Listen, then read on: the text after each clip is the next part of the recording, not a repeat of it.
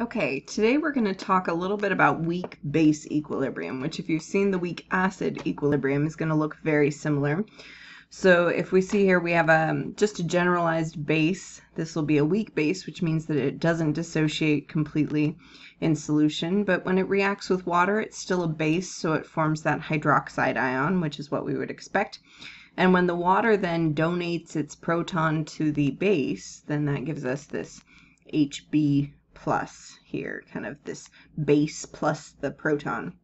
So if we're thinking about a Kb expression for this now, remember K is our equilibrium constant. That subscript gives us information about the type of equilibrium that we're looking at. So this would be a base. Then it's still going to have the same format. It's going to be the concentration of our products over the concentration of our reactants. And I'm omitting my water because it's a pure substance, so we can't talk about the concentration of a pure substance. So we're just looking at these ratios. Then the magnitude of my Kb, so the magnitude of this constant, is going to give me information about how strong or weak this base is. If we kind of break down what's happening in this particular reaction, this base then is essentially separating the water into its two component pieces. So we know that water can dissociate, and that is also a process that's in equilibrium. So we can get our hydrogen and our hydroxide. Now in terms of an equilibrium constant, we talk about this in terms of our Kw. And that expression is equal to the hydrogen concentration, or hydronium if you're thinking about it in terms of water plus a proton. And that the magnitude of this equilibrium constant is pretty smallish, right? So 1 times 10 to the negative 14th. This is how we get our 14-point pH scale. So remember that it doesn't really like to do this, so it takes something like a weak base to come in and split it apart, because that's essentially what's happening. My base here is reacting with the water. The hydrogen from my water goes to that base. The hydroxide then is left in solution, which is what makes that solution basic.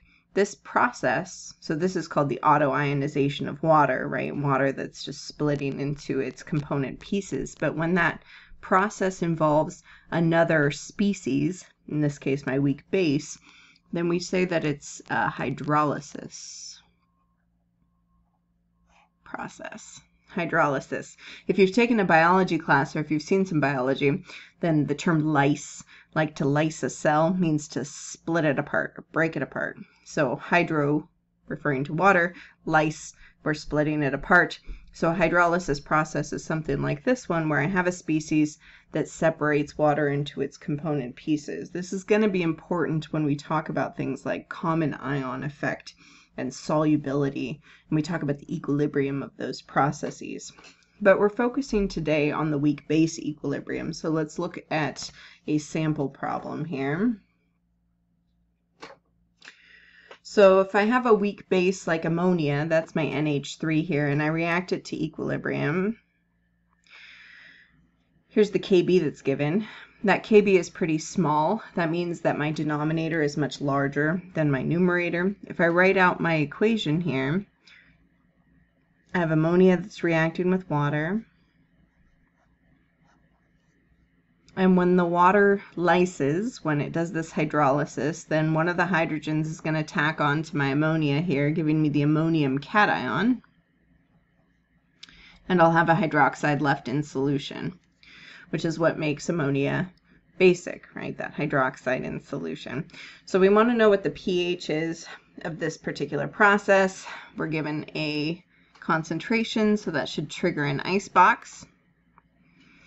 So when we look at our icebox, we have an initial concentration of our ammonia. We're losing some molar quantity, which gives us that at equilibrium.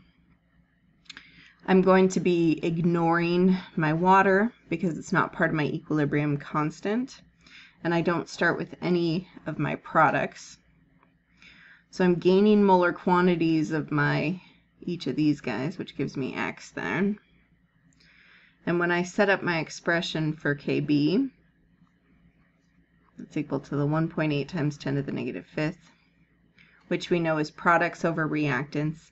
And again, since that's a small number, that means that this is a relatively weak base. It's going to be equal to my x squared, x times x, with a 0.70 times, or minus x, sorry. Now let's think about this x right here. If we look at the magnitude of the concentration compared to the magnitude of my equilibrium constant, there's a big enough difference that we can disregard this x, which is kind of nice. And remember, we can do that because of significant figures, right? Because of the precision of our measurements, then by the time I was to factor in an x that's so small, it would round itself out. So we're just going to disregard that to make my math a little bit cleaner, which gives me an x squared that is equal to 1.26 times 10 to the negative fifth. So if we take the square root of both sides, we know that that will give us two answers, right? We have a plus or minus whatever this value is going to be. Plus or minus, this is 3.55 times 10 to the negative third. We know because mathematically I can have a negative number, but physically, because these represent physical quantities, a concentration, I can't have a negative value here. So that gives me an x of 3.55 times 10 to the negative third. But what the heck did I actually solve for? What is x in this case? Why did I solve for x? Why does it matter? That should be your question. That should always be the question, is why does it matter? And so today it matters because this gives us the concentration at equilibrium of the hydroxide. So that's equal to positive 3.55 times 10 to the negative third. And the hydroxide ion concentration matters because the question is asking about the pH. So I can solve this in a couple different ways.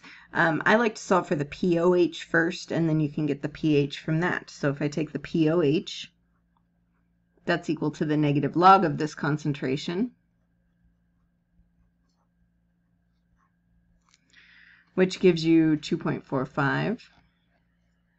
Now you'll see I'm playing a little bit fast and loose with sig figs along the way, but I'm rounding my answer here at the end to two significant figures. So we're getting 2 from our initial concentration and our Kb value, and remember that the 2 after the decimal place are my two significant figures.